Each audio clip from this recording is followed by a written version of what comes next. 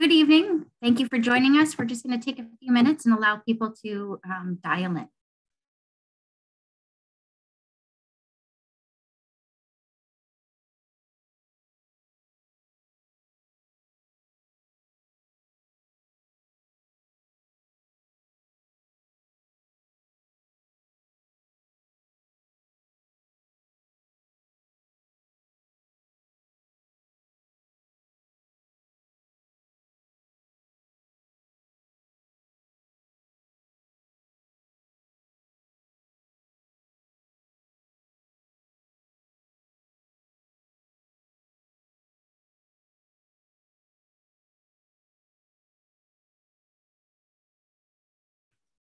Folks, we're just going to give it a couple minutes to give our friends and neighbors a chance to dial in, and then we'll get started. So just sit tight for a couple of minutes. Thank you.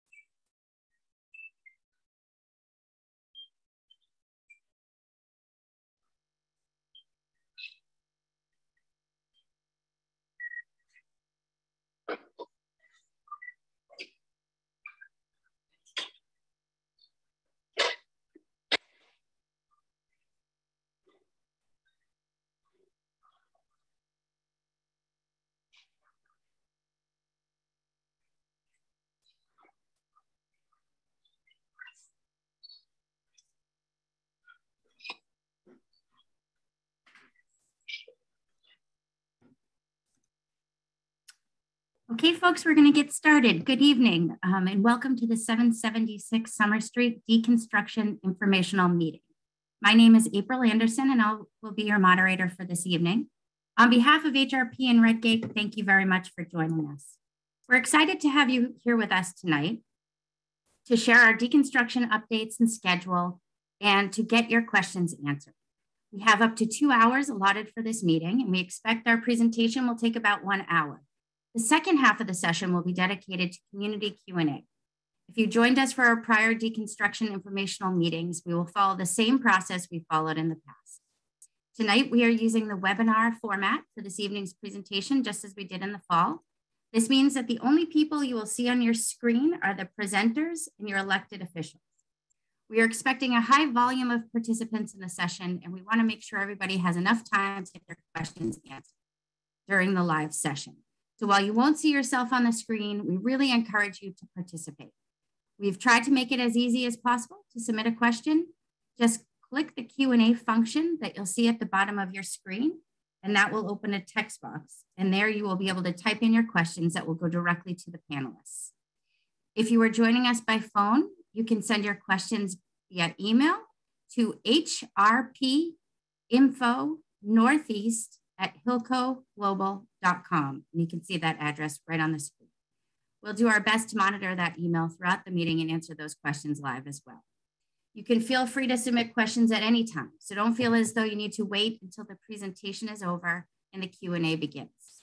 We'll answer the questions in the sequence that they are submitted. And as I said previously, we'll do our best to answer all of the questions live here tonight.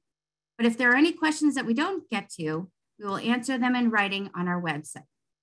There you will find a transcript of all the questions asked from our prior two sessions, as well as the questions that are asked here tonight, written out online with answers. And we will be posting everything on our website.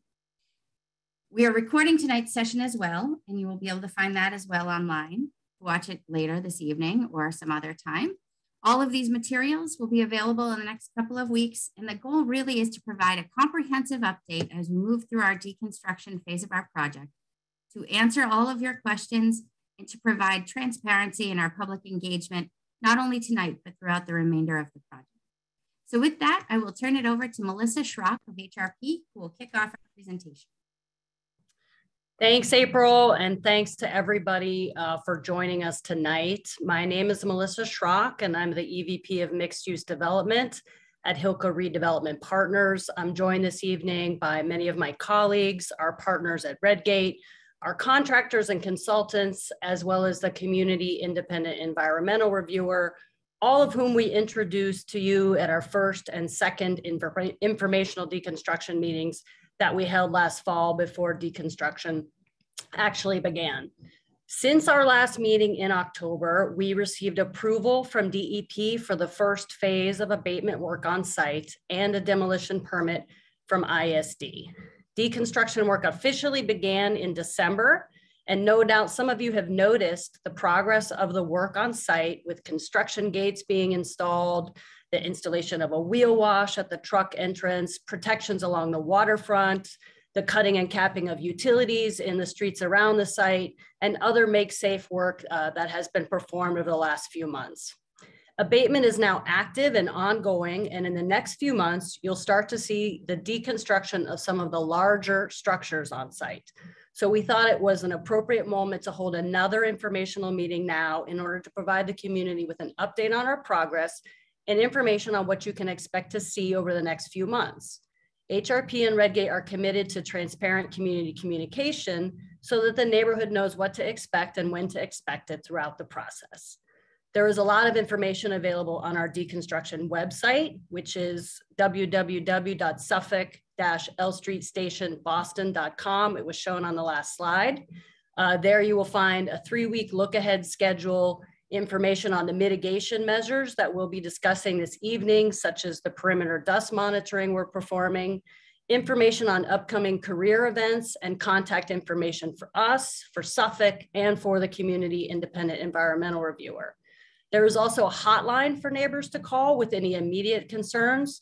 And as April mentioned, we'll be posting this presentation, a recording of tonight's meeting, and the Q&A document with written answers to all the questions we received tonight to the website in the next couple of weeks. You may be wondering why I keep using the word deconstruction to describe the demolition phase of the project. We call it deconstruction in order to communicate the careful approach that we'll be taking to abating and dismantling components of the facility. As we explained at our prior deconstruction meetings, there will be no dropping or felling or tipping of large elements at the site. Next slide, please. Tonight, we'll introduce you to key ownership team members, meaning our contractors and the owner's abatement oversight team, as well as to the Community Environmental Reviewer, GZA. We will then review the deconstruction means and methods, our overall schedule and sequence plan, truck routes under our construction management plan, how and when you can expect to see sidewalk closures around the site, and we'll review our mitigation measures, explain the abatement oversight procedures that are in place, provide updates on our ongoing community communications, including our workforce development activities and job opportunities at the site, and we'll touch on our upcoming filing for the first phase of redevelopment, which is scheduled to begin next year. So we're already on the team slide. First, I'll just say a brief word about us. L Street will actually be the 4th coal-fired power plant HRP has demolished. We've also demolished other complicated sites like the former Bethlehem Steel Mill on 3,100 acres outside of Baltimore, and we're actively decommissioning and demolishing a 1,300-acre oil refinery inside the city limits of the city of Philadelphia. Part of what makes us unique in the commercial real estate industry is our expertise with these kinds of former industrial sites. Our number one focus as we undertake the deconstruction work at 776 Summer, like in all our projects, is protecting human health and safety and protecting the environment. Safety is our top priority, and you'll hear a lot about that tonight and some of the belts and suspenders approaches that we take to ensuring it. Now, I want to introduce you to the rest of the team. Suffolk, our general contractor, probably needs little to no introduction as they're one of the region's and in fact the nation's preeminent general contractors. We've engaged them for the deconstruction phase to manage all subcontractors. They have responsibility for overall site safety, including perimeter pedestrian safety, truck access, the sequencing of the project, and the overall project schedule. In terms of the deconstruction scope of work, North Star is performing all of the abatement and deconstruction work. North Star is a national firm headquartered in New York State with a local office right here in Everett, Massachusetts, which was established in 1988. They have local and national experience specializing in complicated and contaminated sites, such as power plants, including the Brayton Point Power Plant in Somerset, Mass, and the Vermont Nuclear Power Plant. They also have experience working in tight urban areas and next to residential neighborhoods, which require the utmost precaution. They're currently working at 1 Pio Square and also a 30-story residential demolition project in Cambridge. They have about 150 local employees and are signatory to local unions 4 and 223. They'll go into more details on the means and methods, but to be clear, all structures will be abated before being dismantled. And again, North Star will not be using explosives or any methods that involve dropping, felling, or tipping large elements. As far as the owner's environmental consultants, we have TRC as our owner's consultant to oversee the abatement work being performed by North Star. TRC has an industrial hygienist inspector team on site, and they're monitoring daily. They're doing daily air monitoring around the abatement containment areas. Once North Star has completed abatement in a particular area, TRC inspects it to confirm that abatement is complete, and then DEP does a final inspection. Additionally, Sandboard Head is our owner's licensed site professional, or LSP.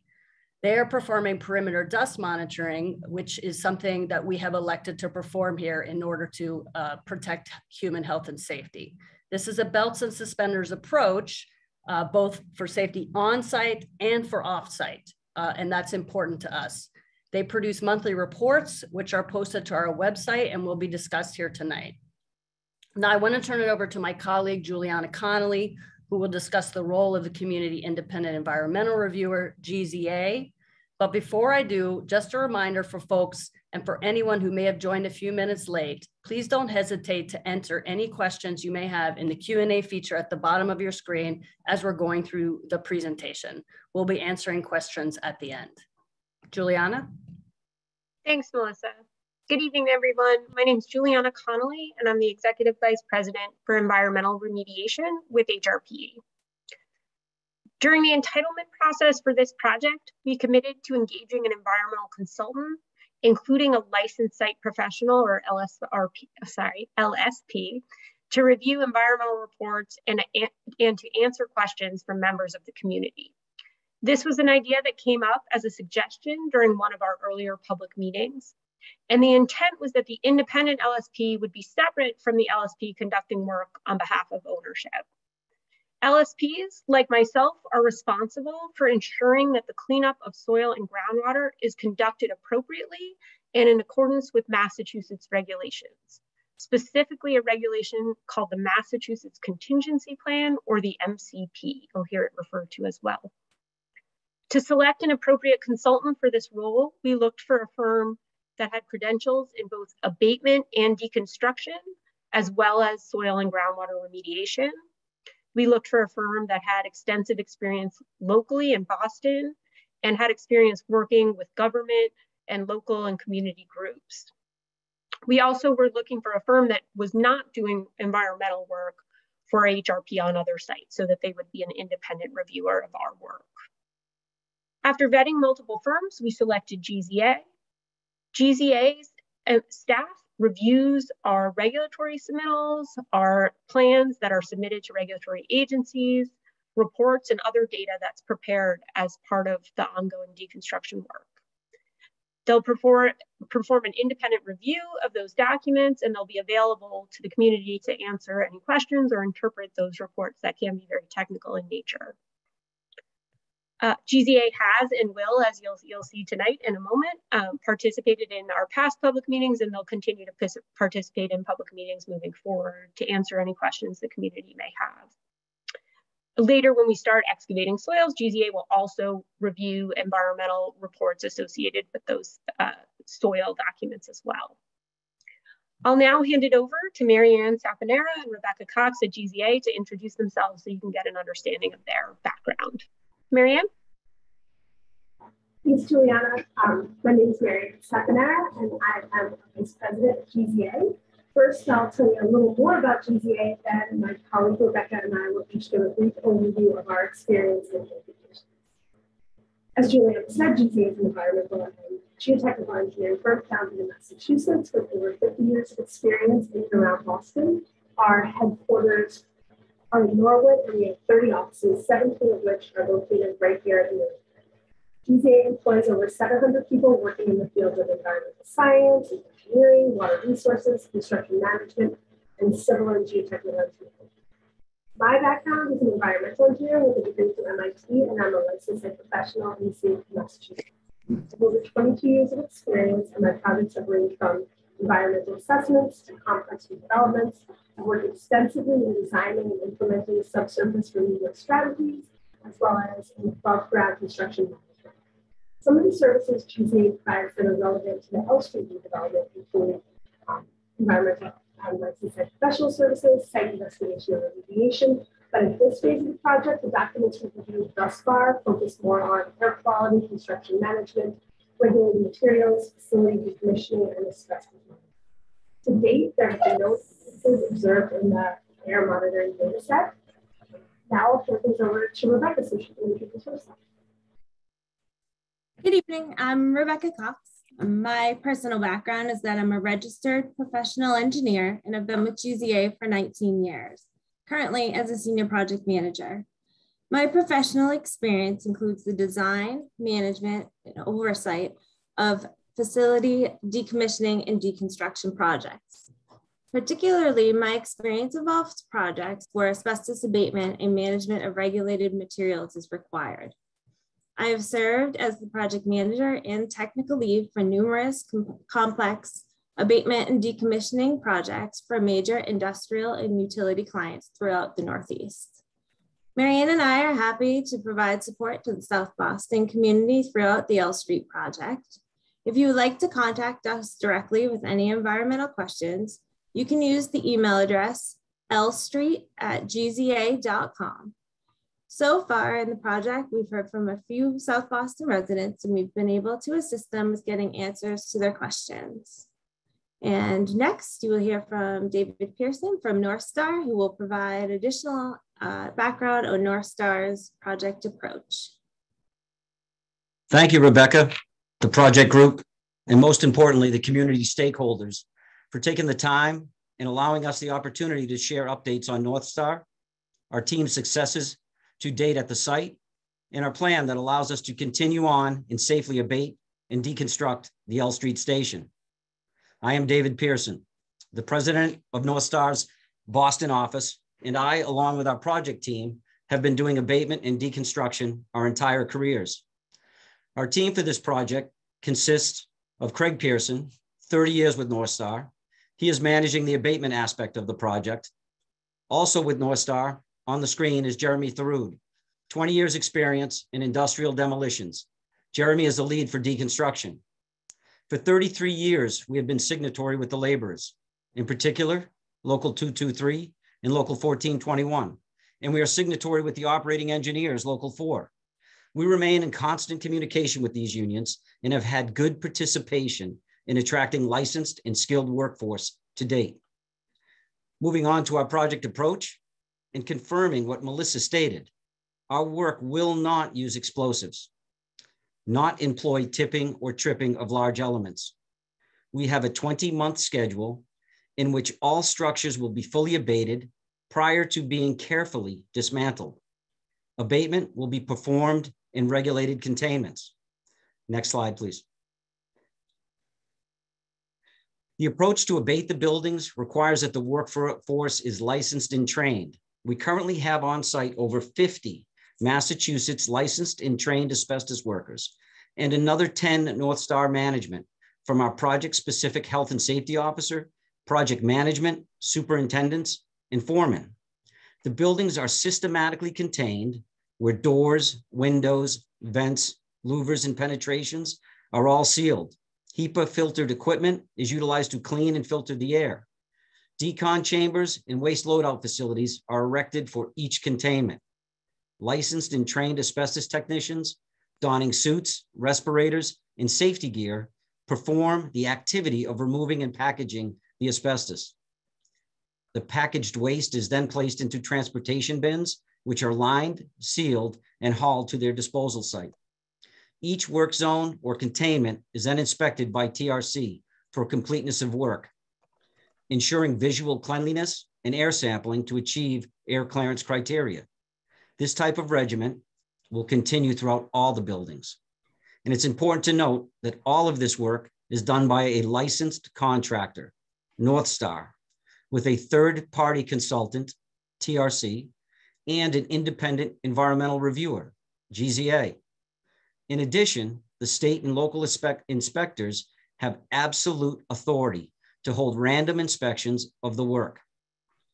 The Department of Environmental Protection has participated in 7 inspections prior to work commencing and have approved the completeness of work in 4 of these. And only because the work is active in the other 3 areas has the DEP not performed post-abatement inspections in all areas to date.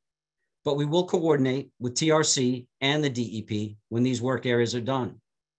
This belt and suspenders participation by the team and the governing agencies will continue throughout the entire project. As removal is completed, the building deconstruction will be happening. And I'd like to turn the project over to Chris from Suffolk for discussion on this. Thank you, David. Good evening. My name is Chris Hersey. I'm project executive with Suffolk Construction. The information I want to give a little background on here is also included on the website, www.suffolk-lstreetstationboston.com. Through the next 2 slides, I'll provide context for the deconstruction and abatement sequence and site setup of the ongoing deconstruction project. The image on the screen right now is existing conditions when the project started in December 2021. For those of you at prior public meetings, we flipped the view on these images from the previous presentation to look south to better show the deconstruction taking place, as you see through the slides further on. The project is bounded by East First Street to the south, Summer Street to the west, and the dedicated freight terminal, or the DFC as we call it, to the north. As we progress, you'll see the L Street Station deconstruction start from the north of the project, which is at the bottom of the page. At the bottom right of the image, there's a legend for the following slides. I'll walk you through this as background for the sequence. The dark gray pertains to buildings that are to remain. These are in the center of the project are the turbine halls and the 1898 building. You'll see as abatement and deconstruction take place from the north to south, the purple areas are abatement, which are followed by the red, which are deconstruction. The project progresses in steps in this manner. On the next slide, for December 21 through March 2022, you'll see the site fence as yellow and the gates as green. This 4 months of the project is highlighted here. There's a yellow fence around the perimeter of the project, and it will remain there throughout deconstruction.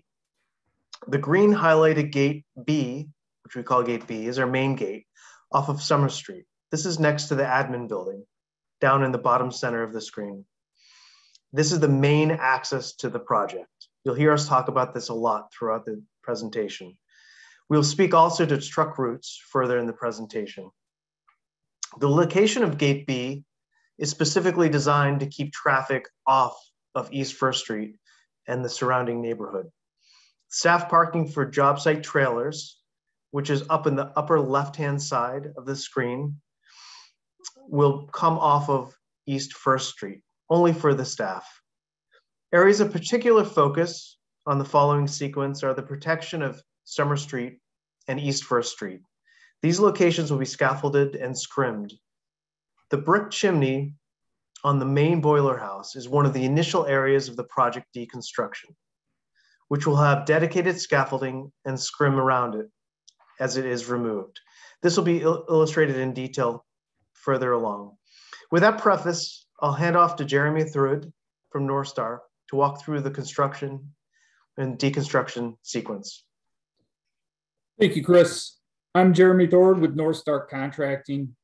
We would like to update you on the planned sequencing of the deconstruction efforts now taking place at the site that will continue through 2023.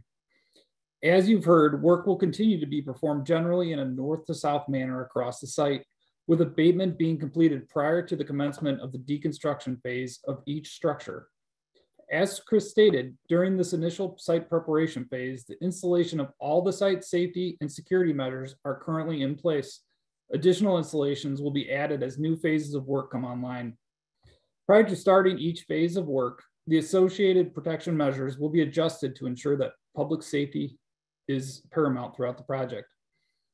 The team has disconnected and made safe all the appropriate utilities to the buildings under deconstruction. The site has been prepared and organized for the future work activities to occur, and all temporary construction elements that are necessary to create a safe work site have been installed for this current stage of work, as Chris described. Additionally, the structural engineers and our operations team have completed their analysis of the structure and finalized the deconstruction sequencing, some of which has already been in place. The team has elected to go through the process, progress through the overall deconstruction work in this north to south direction to reduce the duration of work visible to the adjacent neighborhood, with concurrent work taking place on multiple buildings as access allows. This sequence of work includes leaving the facades along Summer Street and East First Street intact as long as possible to minimize the visibility of the work to the abutting neighborhood. To date, regulated materials abatement has been completed in various outbuildings and is ongoing in segments of the new turbine hall and the main boiler house on site. Additionally, the intake structures on the north end of the site have been deconstructed already. On to the next slide, we continue into the next phase of activities. Additional areas will be prepared by adding additional safety and protection measures prior to work commencing on each associated structure. Only after all the site preparation work is completed and all the safety measures are in place will the additional activities commence. For example, as Chris stated, the brick stack deconstruction, as shown in orange on this slide, will commence by first verifying that all environmental abatement has been completed, followed by a full height scaffold installation that will prepare it for the piece by piece dismantlement, lowering it section by section through the interior of the scaffold enclosure. Additionally, during this phase, regulated materials abatement continues at the site throughout this whole section of the project, including the coal storage area, the main boiler house, transformer house, and the new Boston building. These are all highlighted in purple on this slide. So we'll have a lot of abatement work ongoing throughout this phase. Additionally, deconstruction activities will continue on the site during this phase, including deconstruction of portions of the new turbine hall and various outbuildings, but only after regulated materials abatement has been completed and cleared at each location. The next slide shows the same phase of work as I was just describing, but from a different angle. This is so you can see and visualize the site protection measures that will be in place during this stage. Chris will go into more detail on these later in the presentation. Moving forward to the next phase, starting in July. Regulated materials abatement will continue at this site, moving primarily to the main boiler house, the switch house, and the 1922 boiler house. Deconstruction efforts will continue to ramp up at the site as work continues at the new turbine hall. As you can see during this phase, a large crane will be mobilized to the site with work beginning in earnest on the extensive dismantlement effort at the new Boston building. Additionally, deconstruction work will begin on the north end of the main boiler building. During this phase, additional scaffolding and screening will be installed along Summer Street, as shown in orange on this slide. This will take place at the high boilers where piece by piece deconstruction of the structure will be taking place utilizing a cut and pick methodology. On to the next slide. We enter a new phase of work. Beginning in approximately October. During this time, regulated materials abatement will come to a completion at the site, which is a large milestone for the facility.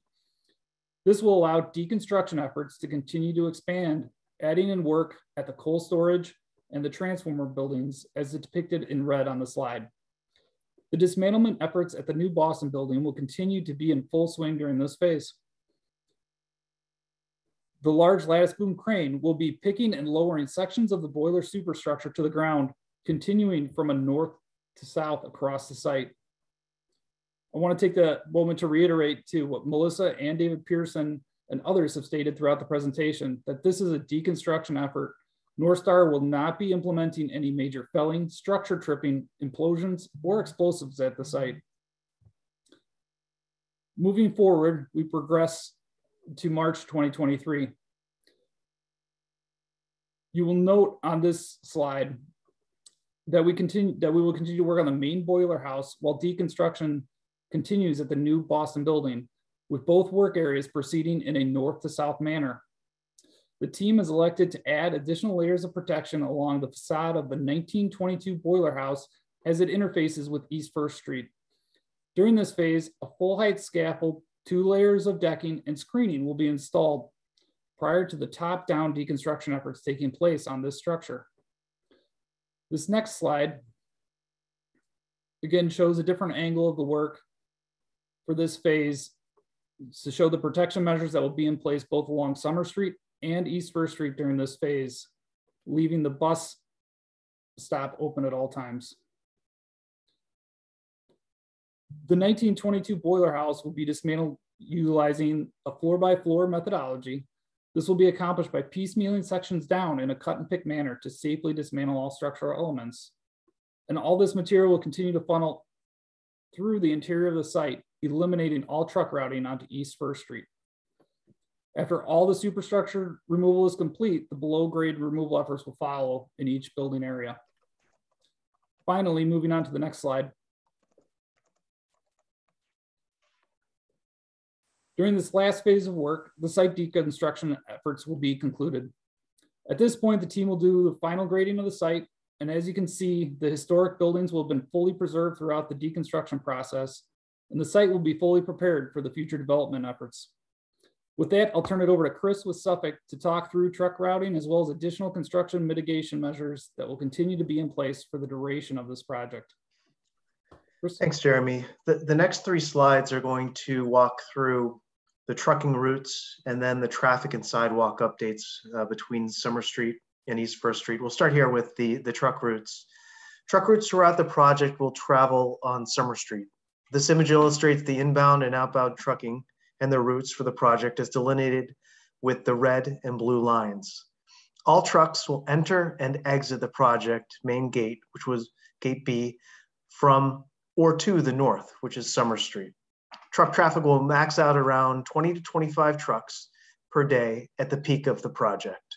Importantly, trucks are not routed down East First Street or into the adjacent neighborhood. To reiterate, all trucks will come or leave from the north. On the next slide, I'll walk you through what's happening on Summer Street and with the protections we're putting in place in the sidewalk. Between June of 2022 and June of 2023, around a 12-month duration on Summer Street, this is how we're going to set up the travel lanes. No travel lanes will be closed during construction on Summer Street. Pedestrians will be rerouted to the west sidewalk, which is that dashed orange line. If you refer to the insert at the upper right, this shows scaffolding with a debris screen, and it's erected on the sidewalk for public protection against the wall as a belts and suspenders approach to safety. Additionally, on top of that, we have jersey barriers with fencing. They'll be installed to create a protective lane for traffic. Understanding that the number 7 bus stop is a lifeline for the neighborhood, it will be kept open for the duration of this project. That's at the bottom right-hand corner of the image. If you could go to the next slide, I'll walk you through East First Street and the work taking place there for street sidewalks and parking lane closure. Similar to Summer Street work, no travel lanes will be closed during construction. Pedestrians will be rerouted to the south sidewalk, which is the orange dashed line. Again, if you refer to the inset, where there's scaffolding with a debris screen will be erected on the sidewalk for public protection against the wall. Similar to Summer Street, jersey barriers with fencing will be installed to create a protective lane between the work zone and the traffic. East First Street sidewalk closure and Summer Street sidewalk closures will overlap at portions of the deconstruction of this project. Again, in this phase, you'll note that the existing number 7 bus stop will be protected and maintained through the life of the project. I'd like to give you a couple examples of what the debris screen and protection looks like on the next slide. This slide illustrates examples of scaffolding and debris screen that are similar to what you'll see on Summer Street and East First Street as protection. We're highlighting these to help provide a visual of what will be seen on these walls during work. As shown in the previous slides, roadway travel lanes were protected with jersey barriers and fencing in order to delineate traffic and provide a safe barrier between traffic and work zones. As work progresses, the scaffolding will be lowered in sections in tandem with the building deconstruction. On the next slide, I'll speak to worker parking, which has been a highlight on a couple of the public meetings. At the request of public officials and local residents in previous meetings, the project has sourced local parking close to the site. You'll notice the red square at the bottom center of this image. Our goal is to minimize traffic impacts to the neighborhood and to coordinate and organize worker access to the job. 885 Summer Street has been dedicated to construction worker parking. We encourage workers to park in this sourced parking lot, which is proximal to the job site. Workers are also encouraged to take public transportation to the project as well. Parking at the job site is limited to field office personnel for the lifetime of the job. On the next slides, I'd like to talk through a couple mitigative measures. We understand that the work performed on this project will not only affect the immediate site, but will also have the potential to affect the adjacent neighborhood. Therefore, we formulated a number of construction mitigation measures I will review over the next 4 slides. The first being rodent control. Rodent control was an area of discussion in the last public meetings, and we have implemented inspections and monitoring on a continuous basis for rodents. We spoke with our certified rodent control exterminator and have followed these recommendations. Firstly, the project site has been continuously monitored over the last 6 years under the ownership of HRP Redgate. A rodent control site survey has been performed by a licensed exterminator in order to reevaluate the current conditions on site and the potential issues that could come with it. Traps and bait stations have been installed in specific areas as defined by this survey. The licensed exterminator is installing bait traps in compliance with the City of Boston regulations. The ongoing Project Rodent Control Program includes 50+ perimeter rodenticide stations, as well as comprehensive rodent trapping components at building perimeters and interiors. This licensed exterminator is currently performing weekly documented site inspections, and project management is performing daily monitoring of on-site rodent control. For the next slide, I'll speak to noise control. Following our measures on the project to mitigate and monitor noise, work will be performed during City of Boston hours of 7 a.m. to 5 p.m., with Saturdays as necessary, requiring City of Boston permitting. Additionally, quiet work will take place during the second shift inside the building for abatement, safety, and in preparation for the next day shift. Noise levels are to be maintained within the City of Boston limits for construction. To track this, during the life of the project, noise monitors are set up to detect any exceedances of these allowable limits. Work is being coordinated and planned to minimize noise, and we are not expecting high impact or vibratory activities, as Jeremy Thorud from North Star has noted. On the next slide, we'll speak through the vibration monitoring. There are two parts to the vibration monitoring on this project. First, there will be continuous on-site vibration monitor. Instruments have been installed on site adjacent to ongoing work in order to provide continuous monitoring. Second, additional vibration monitoring locations have been installed in the neighborhood for off-site monitoring of Summer Street and East First Street. The intention of the vibration monitoring is to track and maintain levels within allowable thresholds. The fourth mitigative slide is dust mitigation. The project team has a particular focus on the mitigation and monitoring of dust.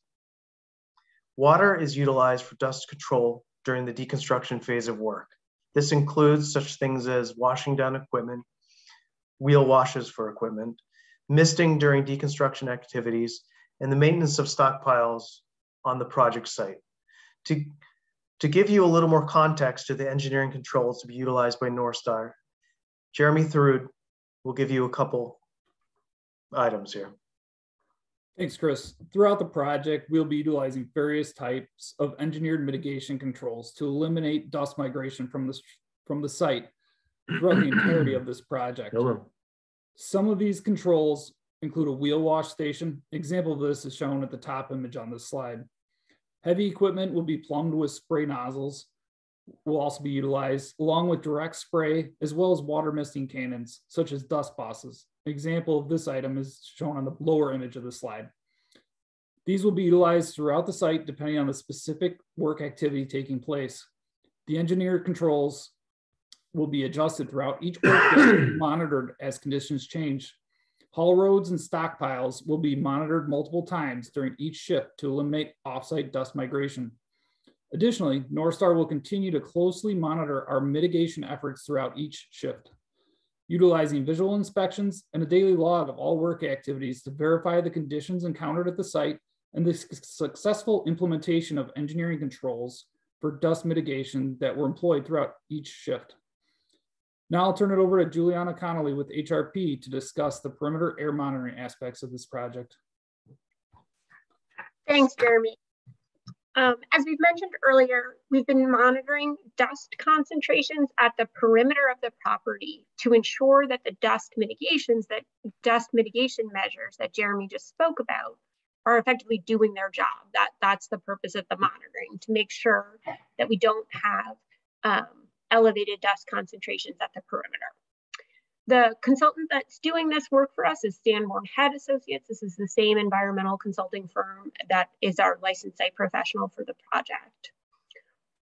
There are 6 dust monitors that Sanborn Head has installed at the perimeter of the property. So there's 2 on each of the sort of street facing sides of the property, and then 1 on the other 2 sides of the property. Dust monitoring began in January, and all dust concentrations that have been measured since beginning in January have been below action levels. The dust monitoring occurs continuously, and the data is reported in real time to a website that Sanborn Head monitors. The data also has the ability, or the website also has the ability to provide real-time notifications if dust concentrations are observed to increase and approach action levels. That's a really helpful tool, and that will get notification prior to an action level being reached so that sort of response actions can be taken. Additional mitigation measures can be taken to make sure that dust concentrations are maintained at low levels. That's a feature that we have available to us, but as I mentioned, so far we haven't seen any dust concentrations that are elevated. So that's not an action that we've taken yet, but it is available. The dust monitoring plan that describes the details of this monitoring and the action levels has been shared with GZA, the independent environmental reviewer, and is also available on our project website should anybody want to take a look at it. And of course, if you have questions about it, we're available to answer questions, and GZA is also available to answer questions. The dust monitoring data reports are also posted to our website and shared with GZA for anyone who would like to look at those data directly. There are data tables, and there are also charts that show the concentrations at the different locations. I'll turn it over now to Mike from TRC, who will talk about regulated waste abatement. Thanks, Juliana. Good evening. I'm Michael McCaffrey, Vice President of the Building Science and Industrial Hygiene Group for TRC Environmental Corp. Our involvements included the initial site survey and regulated waste inspection that's been performed by TRC to identify types of existing waste, locations and quantity of the material, design specifications for removal of each type of regulated waste have also been provided to the project team for work plan implementation. Project team has submitted an initial abatement plan, non-traditional work plan, Mass DEP, and has received approval to commence abatement work. In addition, the city also received notification of the start of the asbestos abatement work. Additional amendments to the asbestos abatement plan have been submitted Mass DEP for review and approval. These amendments add additional work areas to the approved asbestos abatement plan. Since abatement activities have commenced on the project, TRC has had 2 mass licensed project monitors on site daily, providing oversight and meeting and reporting back to Mass DEP. Asbestos monitorings, North Star is collecting air samples for asbestos analysis from within abatement containment areas to ensure worker safety. In addition, TRC is collecting air samples for asbestos analysis from outside the abatement containment areas to ensure that the containment is effective. These sample results are submitted to Mass DEP daily. After an asbestos abatement is complete, each containment area, TRC is collecting air samples for asbestos analysis to confirm abatement is complete, final air clearance sampling. If results of clearance sampling indicate asbestos fibers are still present in the containment area, additional abatement activities will occur and additional clearance sampling will be conducted. To date, air samples collected on this project have not exceeded the final clearance criterion of 0.01 fibers per cubic centimeter. The asbestos abatement plan describing the details of the abatement and monitoring activities has been shared with GZA and posted to the project website. Thank you, Brooke from Suffolk. Thank you, Michael. So we look at this project as a great opportunity to build some long-term careers in construction for South Boston residents. And the ownership team has worked very closely with Suffolk to make sure that we follow through on those commitments. Some of the outside organizations that we've been working with to help us achieve this goal are Building Pathways, which is a pre-apprenticeship program based in Boston, Youth Build Boston, which is also another pre-apprenticeship program. We are signatory with the Carpenters Union, who have been a great partner of ours in trying to recruit locally into the building trades, as well as the Metro Building Trades Council, which is the umbrella organization for all the unions in Boston, with the exception of the carpenters. Also, we have a strong commitment to see that veterans have an opportunity to work on this project, and we have been partnering with Helmets to Hard Hats to achieve that. We've done extensive community outreach. Some of the institutions within South Boston and the city that we have worked with so far include Excel High School, Madison Park Technical Vocational High School, which is the only vocational high school in Boston, the Boston Public School System as a whole, the Boston Resident Jobs Policy, which is the office in charge of ensuring that we are hiring locally, and as well as the Office of Workforce Development with the city. We've also had great success working with the South Boston Liaison for the Mayor's Office of Neighborhood Services. Our project team and partners hosted a virtual job fair in November of 21.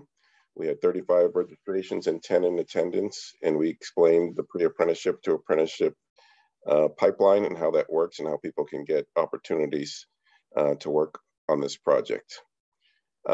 In partnership with the Excel School, as I said earlier, we had a virtual career fair for students in January. We had 30 students attend, and one Excel High School alumni has applied to Building Pathways already, so making some good progress there. Next slide, please. So coming up, we'll be doing more with Building Pathways. They, again, are working on developing a pipeline of workers in South Boston and providing access to free online training. Applications are posted on the project website, and the latest deadline to register is April 15th. The city is running an in-person construction opportunity fair, which we'll be participating in on Thursday, April 7th at the Work 2 Center in Boston. If you see on the right, you'll see this on the construction fencing, the scrim. This is a QR code where if you're interested in finding work on this project or about apprenticeship opportunities, you can scan that, and we will track your progress and make sure that someone reaches out to you from the project team. We're also planning project site visits with some of the groups I just discussed, including Excel High School, Youth Build and Building Pathways. We'll be looking to do that in May to June so they can get a firsthand experience of the building trades on this particular project. As well, we want to provide free OSHA training for South Boston residents in the late spring. The date and registration will be posted on the Deconstruction website. I will now turn it over to my colleague, Anastasi, to go over how we've been doing so far to date on the project. Anna? Thank you, Brooke. Thank you everyone for joining us tonight. My name is Anastasia Dufault. I am with the Trade Partner Diversity team at Suffolk, and I am the compliance manager on the project. As such, I focus on monitoring and compliance, ensuring that we have a diverse workforce on site and that we meet our commitments to the city, making sure that local residents, people of color, and women are employed on this project, and in some cases, helping with the training of those workers. The project is offering employment opportunities to Boston residents, starting with the first demolition permit, and will continue during active construction.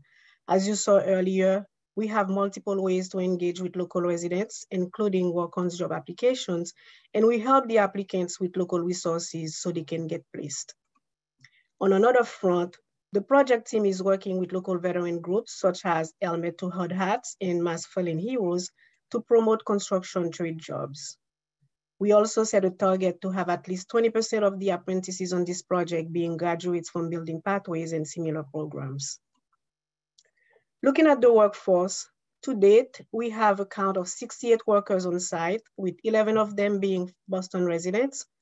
2 are from South Boston, 43 people of color, 2 female, 1 veteran, and 1 apprentice. Again, we are dedicated to have a diverse workforce throughout the entire project. Outside of the trade workers, the makeup of the team working on this project is also diverse. We currently have a staff of 18 personnel comprised of 4 Boston residents, 1 local South Boston resident, 4 veterans, 6 people of color, and 5 females. And with that, I'll turn it over to Mega to talk about community communication. Thanks, Anastasia. Hi, everyone. I'm from HRP, and I just want to remind everyone how they can get in touch with us during deconstruction throughout the deconstruction process. So first, the Community Environmental Reviewer, GZA, Marianne and Rebecca, who you heard from earlier today, can both be reached directly at lstreet@gza.com. Tonight is our third community meeting, but we will continue to have periodic community meetings to provide updates as we go through deconstruction. And again, you can find all of this information tonight, including the recorded Zoom at our deconstruction website, Suffolk-lstreetstationboston.com. And you can also register on our website to receive periodic updates directly to your email. We'll continue to host our direct phone hotline for urgent concerns and questions. And that hotline is open 24 hours a day, 7 days a week. So again, the website will provide all of this information for how you can stay in touch with us. And also the presentation you are watching today. Next slide, please. And just a reminder, we continue to partner with the community, including recent donations to the South Boston Neighborhood House, Heading Home, and the Women's Lunch Place. And now I'll turn it over to Melissa. Thanks, Mega, and thanks everyone for your attention during our presentation.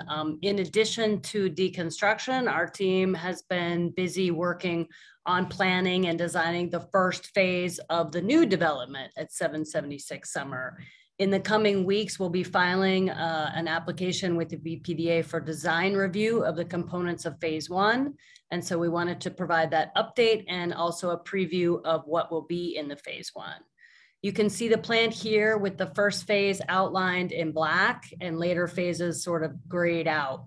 We're excited to say that the initial phase includes the construction of the 2.5-acre waterfront open space, which will be a fantastic neighborhood amenity and add to the network of public open spaces in the City Point neighborhood. Phase 1 also includes the adaptive reuse of the 3 magnificent Edison turbine halls. Those are the green and white tiled turbine halls that everyone knows. Those will house retail and civic and cultural space on their ground floors, providing new services and amenities for the community. And lastly, 2 new commercial buildings will be constructed at blocks D and F that are shown here in blue. And we will also be performing the off-site transportation improvements to Summer Street. In this way, much of the public benefit associated with the overall redevelopment project gets delivered at the front end of the project, something that we're very proud of. Once the filing is made, there will be a public meeting in coordination with the BPDA where more details on the phase 1 will be provided and the public can ask questions and provide feedback. In terms of schedule, next slide, please. This slide shows the anticipated timeline for deconstruction and permitting and construction of phase 1.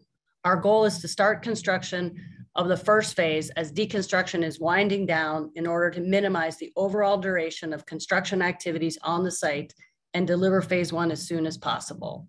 Advancing the design review to an approval this summer will be an important milestone and allow us to complete design documentation, bid and procure the work, and break ground on phase 1 by around the middle of 2023.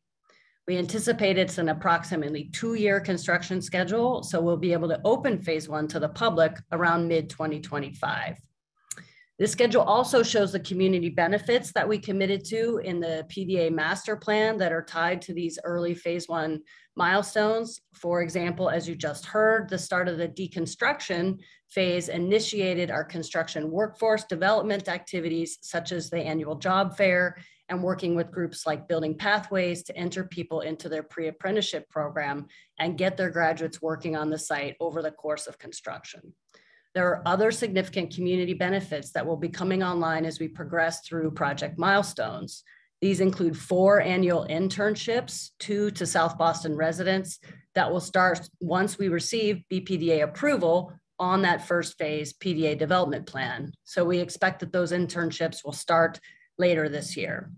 There is also a $1 million scholarship endowment to the South Boston Sports Hall of Fame, who will administer the endowment and award college level scholarships to South Boston residents every year in perpetuity.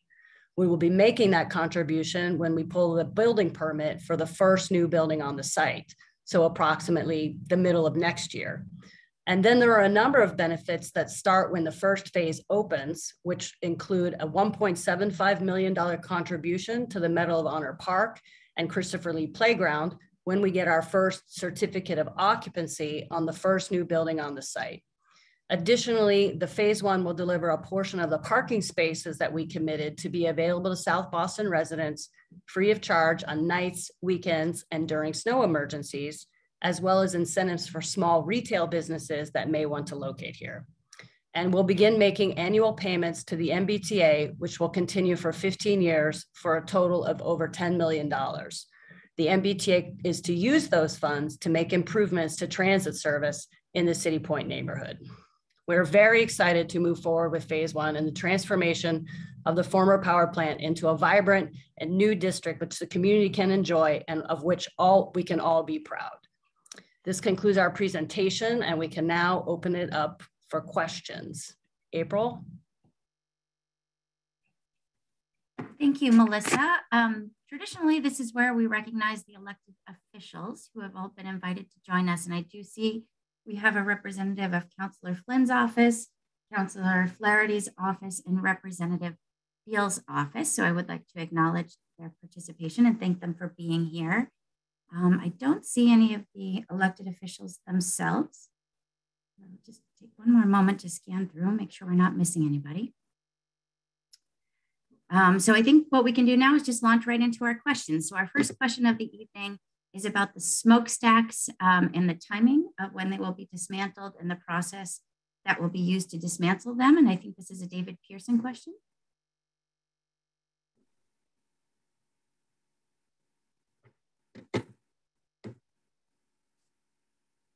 Thank you, April. So the end of April, we will commence the scaffolding erection around and create an entire shroud and containment around the stack. And then we will put in bracket scaffold and work in a top-down manner and piece by piece take those bricks away and put them within the chute of the stack itself. And from there at the bottom, we'll use heavy equipment to haul them away.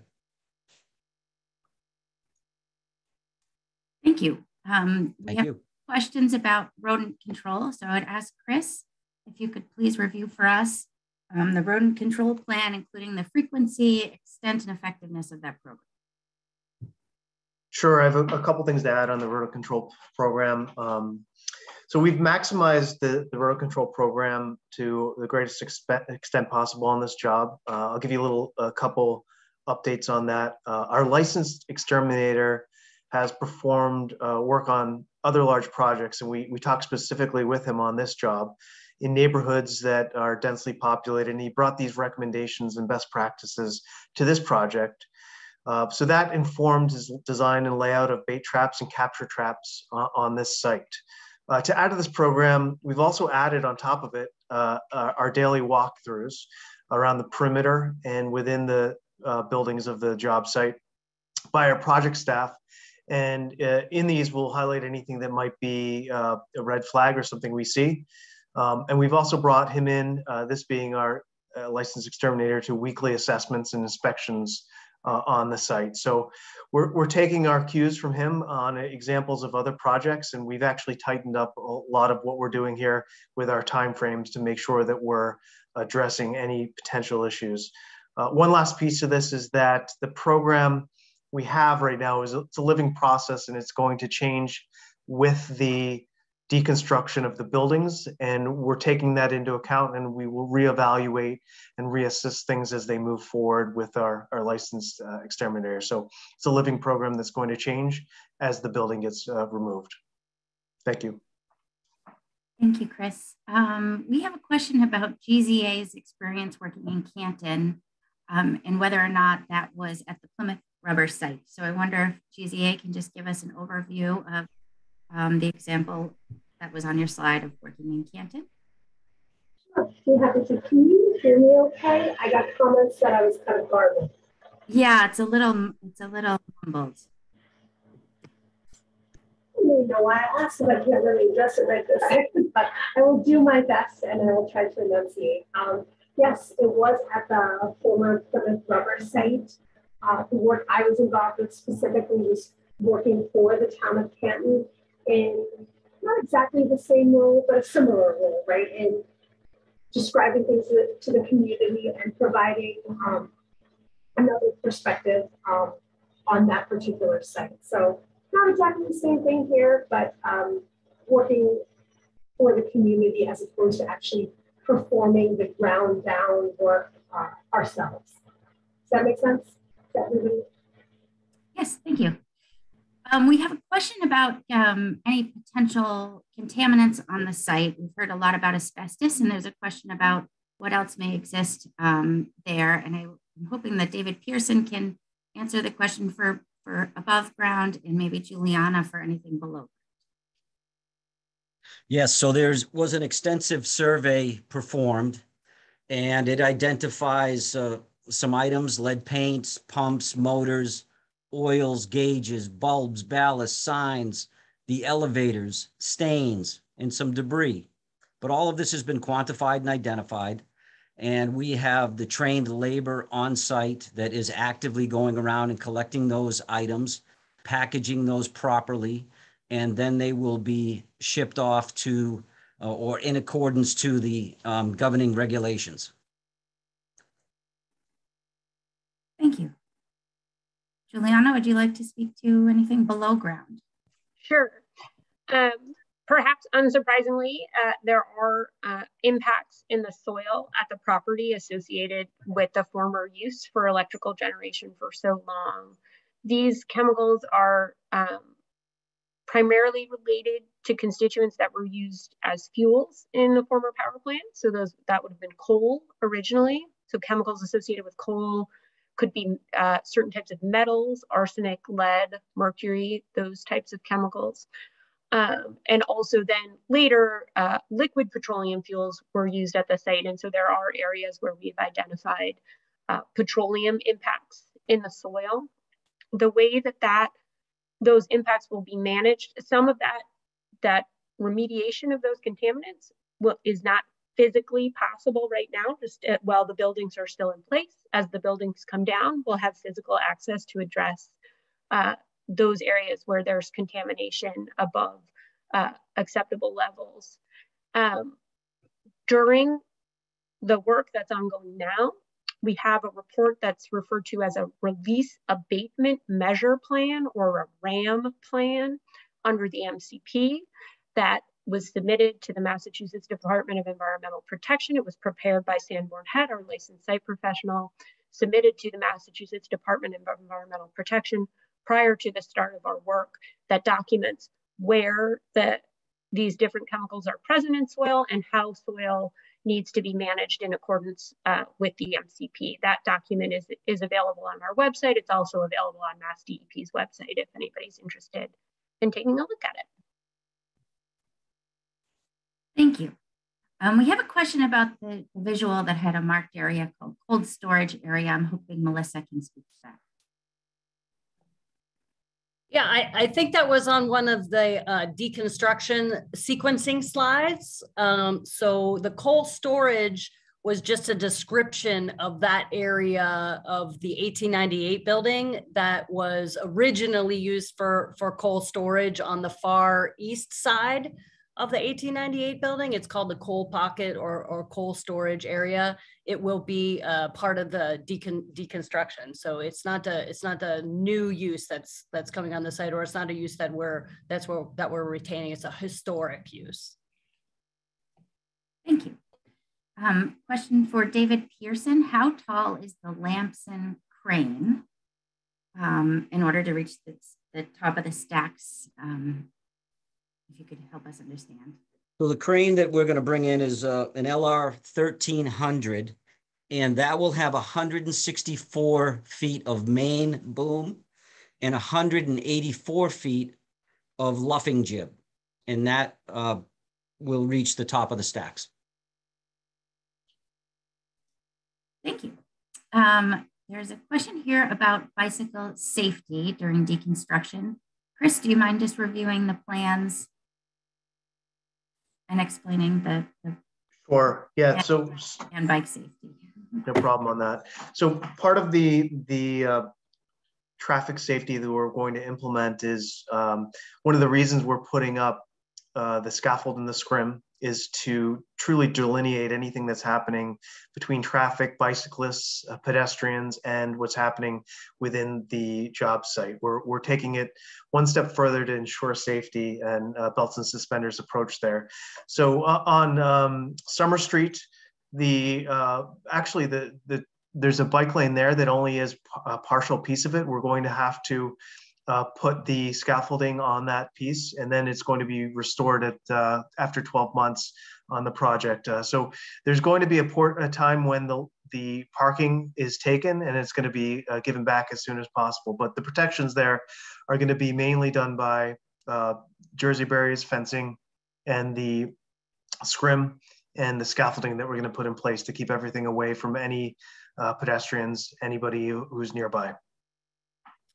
And April, I might just add, since people are asking questions about cycling safety and facilities, that the future project, when we start to build the phase 1, will be delivering improvements along Summer Street, as I mentioned a little bit earlier, and that includes new bike facilities along Summer Street that will make that whole stretch a lot safer for cyclists. Thank you, Melissa. We have a question about the bus stop and the decision not to move the bus stop. And I'm hoping that Chris can talk about that, maintaining the bus stop in its current location. Yeah, I assume that that's referring to the number 7 bus stop. That yes. the way that we are formulating our work site and our work, we want to work around it. We don't want to disrupt any of those existing routes. And we can do that in a safe manner. We've been able to design and make sure that there's safety around that location. If you look at that corner of the project, there's a brick wall that runs down the southwest corner of the job site. It's like a courtyard that we call it. That will stay up and protecting anybody walking by through to the end of the project. It's one of the last things that come out of the project. So in turn, we're keeping a protective wall between that bus stop and any work we're doing, as well as some annular space of that courtyard, so nothing's happening nearby. So we found a way to work around that. We thought it best not to impede on something that works, and we want to mitigate as much as we can through the deconstruction and not moving bus stops. The vibration monitors have been up for a little bit. Do we have any early results to share? I think this might be a Chris question as well. Yes, the vibration monitoring, dust monitoring, all of those mitigative measures that I mentioned on the 4 slides, those have been up and running since the start of the project on December 1st in 2021. So yes, day 1, we have them up and running.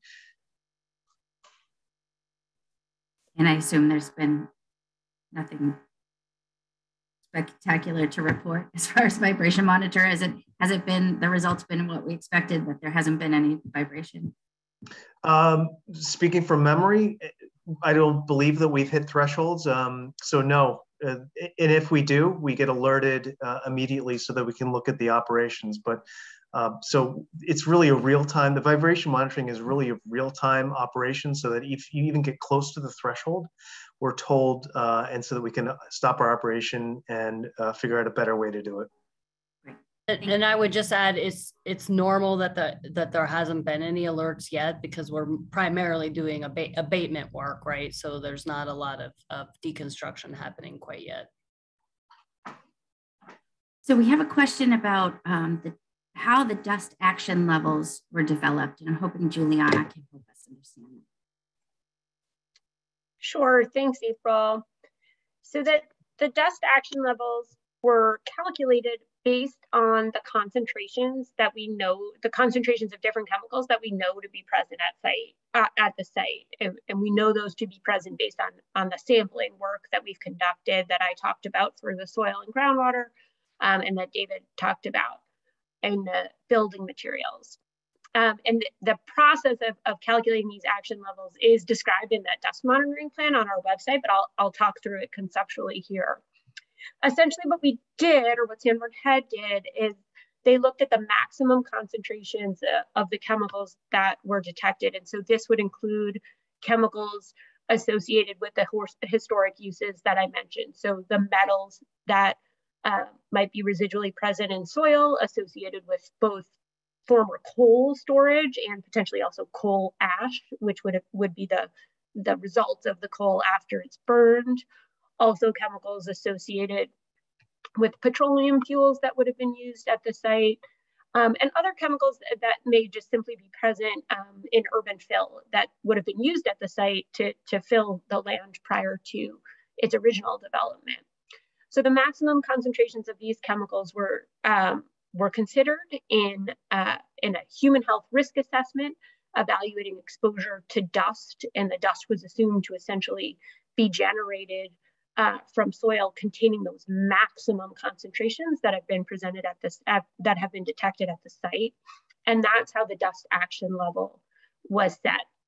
So happy to answer any more specific questions that individuals may have about it, but it's a one concentration of dust that considers all of the different chemical concentrations. And then we set one threshold that is protective of all of those different chemicals. Thank you. We have a question about work hours. I'm hoping that Chris can review what the work hours are and maybe the hotline for what community members, a resource for community members if there is some noise that they wish to investigate. Of course. Work hours for the project are 7 a.m. to 5 p.m. That's during the week. We do have the openings to do weekend work where required. Those need to be permitted by ISD. And additionally, when we get into some deeper abatement within the buildings, we are able to do a quiet work second shift, which would be around 3 p.m. to 11 p.m., which is interior to the buildings and is, we consider a quiet work because it's no demolition, not making noise. It's really preparatory for being able to load out in the morning and create safety and set up a morning shift that'll come in the morning. So those are the main work hours. I think there's a note here. Are we there at 3 a.m.? No, we're not there at 3 a.m. Those are the work hours we're working around. Thank you. There's a question about how many people are on the Zoom. The high number that I noted was 61, but we will include this in the FAQ when we publish it and review the number of participants.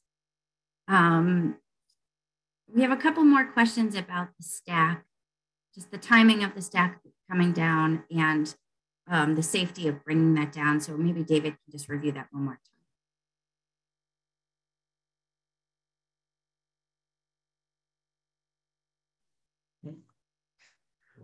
Yes, thank you. The timing is within 30 days, we should start to see the scaffold set up. And from the safety standpoint, again, workers, this will be done manually. So it'll be done with an entire scaffold system erected circularly around the stack from roof deck to the top of that. And then workers using platform brackets will work the stack and manually chip the bricks inward. At all times, the material is wetted and it flows inward. It never comes outward. So, and we have a second or belts and suspenders protection with the scaffold and the shrouding.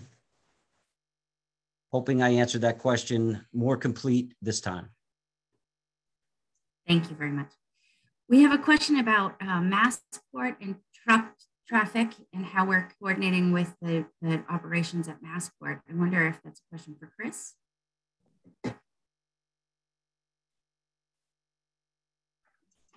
Yes, I can answer this. So the quick answer, and I'll get into a little more detail, is yes, we've been coordinating with Massport. We really want to take the good neighbor approach to this project, both with Massport, Boston Transportation Department, and you, the neighbors. It's very important to us. With regard to Massport, we've looked closely at the dedicated freight corridor and impacts that we may have on it and that it on us. And the benefit there is that there's a dedicated light that is on call for them so that they can actually always get their trucks onto Summer Street. Additionally, when they're coming south, there is a dedicated left turn lane, which they can turn left into the DFC and not slow down traffic on Summer Street. So that's part of it. We've also worked with BTD throughout this process to make certain that we're working through work hours, approaches, and all processes. We've been tried to be very transparent with our communication with both BTD and Massport. Thank you. We have a couple of questions about that really, I think, relate to the next phase of development. So I'm going to turn these over to Melissa. I think one is about parking and what our plans are for parking. I don't know if we want to get into the specifics of that now or talk about maybe our process for how we're bringing forward the development plans. Sure. So I think the first one is on the availability of parking in the future development for availability of parking for the current South Boston residents on the site in the future development. So first of all, just to put it in context, the master plan was permitted with approximately, a little over, but approximately 1,200 parking spaces on the site to serve all of the uses. There's a mix of commercial and residential uses on our site. And so it's anticipated that there is some, what we call shared parking, right? Commercial uses, people go to work in the day, they go home at night. And so there's some overlap there in terms of when the parking is needed for which kind of use. In a similar fashion, we anticipate that some of the commercial parking that would be available for our tenants on the site during the day will not be needed by them in the evenings or on the weekends. And that's why we're able to offer the parking spaces to the South Boston residents. The commitment was for 120 parking spaces out of the approximately 1,214. So it's roughly 10%, a little under of the total that was permitted. We don't have our final count yet, but we expect we'll be delivering approximately half of those number of spaces in the first phase. So with the first phase, we would be able to offer approximately half of the 120 to South Boston residents, again, to be available free of charge, nights, weekends, and during snow emergencies to help alleviate some of the, I guess, stress in the system of on the South Boston streets, for lack of a better term. Thank you. We have a question about the waterfront park and rebuilding the seawall and how that is being tackled. I don't know if you want to answer that question, Melissa. Yep, so that's right. The seawall reconstruction will be part of the phase one. It's actually one of the first things that we'll tackle because we need to build the new seawall in order to elevate the land behind it, something that was talked a lot about during the master plan process. And this is part of our resiliency efforts on the site. We will be elevating the site. There are low-lying areas of the site and there are higher lying areas of the site today. Naturally, actually, if you look back at historical maps, the higher areas of the site have always been elevated. And then some of the low-lying areas were filled in. So as part of the phase one, we will be reconstructing that seawall, which is not in good condition today, elevating some of the low-lying areas behind it, and then building our buildings at an appropriate elevation as well in order to be resilient to the projections for future sea level rise. This barrier, if you will protect not only our land and the uses on the 776 Summer Street site, but will also protect the neighborhood behind us. And similarly, Melissa, we have a question about the planned residential units and what kind of housing the neighborhood can expect and when they can expect that to be delivered. Yeah, so the housing will be varied. It's not part of the first phase. We're really starting at the waterfront and moving back towards the neighborhood in terms of the overall development strategy, delivering a lot of the public open space and the sort of heart and soul of the what we consider to be the heart and soul of the development, the turbine halls in that phase one. So the housing will be in a later phase, but it will be varied. It will be a combination of both rental and home ownership housing. And we expect that there will be a wide mix of unit types. Unit types mean, like, is it a studio? Is it a 1-bed? Is it a 2-bed? Is it a 3-bed? So we expect there'll be a range of that. Also important for folks to remember is that we made the commitment to increase the amount of affordable housing on the site from the 13% that's required under the inclusionary development policy, or the IDP policy of the city of Boston. So we'll be delivering not only that required 13%, but also an additional 3% at slightly different AMI levels in order to create more workforce housing. And that will take us to a total of 16%, and we'll be delivering that both on the rental side and on the home ownership side. Thank you. And one more question about the forward-looking plans. We have a request for a fishing area in the new waterfront park. Oh, I love that question. I don't know if you can see it in the image behind me, but when we get into the phase one review, we'll be able to share more images. But yes, we're preserving the piers that are out on the site today, where there used to be pump houses on them. The pump houses have already been demolished by North Star, or deconstructed by North Star. The taking away the brick structures that were out there that were the pump houses is going to allow us to open up those piers for human occupation now and get people down close to the waterfront. And definitely one of the activities that we could see people enjoying out there is fishing. And one more question on parking. Will the parking for South Boston residents be on a first come, first served basis? I'm sorry, say the question again. Will the designated South Boston resident parking spots be available on a first come, first served basis? I think there's some operational issues that we have yet to work through. We're a few years away, as I mentioned, from being able to deliver the parking. It'll probably be sometime in the 2025 timeframe. So I think we have, it's not intended that it would be designated necessarily for, specific individuals. It's available on a first come, first served basis, and we will have to work out how that's going to function operationally, and then communicate that to people as we get more details. Thank you. David Pearson, we have a question about the material in the brick and the mortar on site, and the composition of that material. If you could speak to that, please. So, I mean, for the most part, a chimney of that sort is going to be an acid-resistant brick. But with respect to its cleanliness and or if there's an asbestos content, those have been tested and tested negative for asbestos content. And the interior of the bricks are very, very clean. So someone prior to my arrival at the site, or North Star's arrival, or even Hilco's, did a very good job of cleaning that stack. Thank you. Melissa, can you give us an update on the discussions with Massport with respect to the residential deed restriction?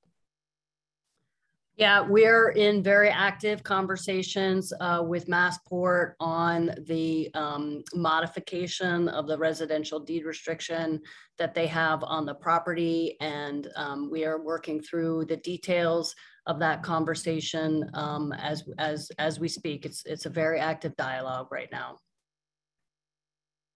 You may have a question about the future uses on site and whether or not we can expect a grocery store to be located there. Sorry, I muted myself.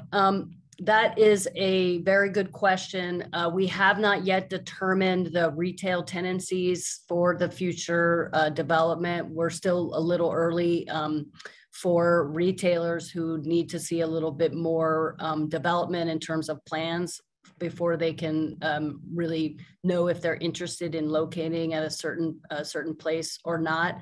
But that is certainly something that we can continue to talk about and think about. And if we do get a grocery store, we will definitely be able to, we will be informing the public of that. Thank you. Chris, we have a couple of questions for you. One is on, can you just review the truck washing stations and how we're keeping the sidewalks clean and the soil on site? And then the second question is about, well, maybe we'll start with that one first.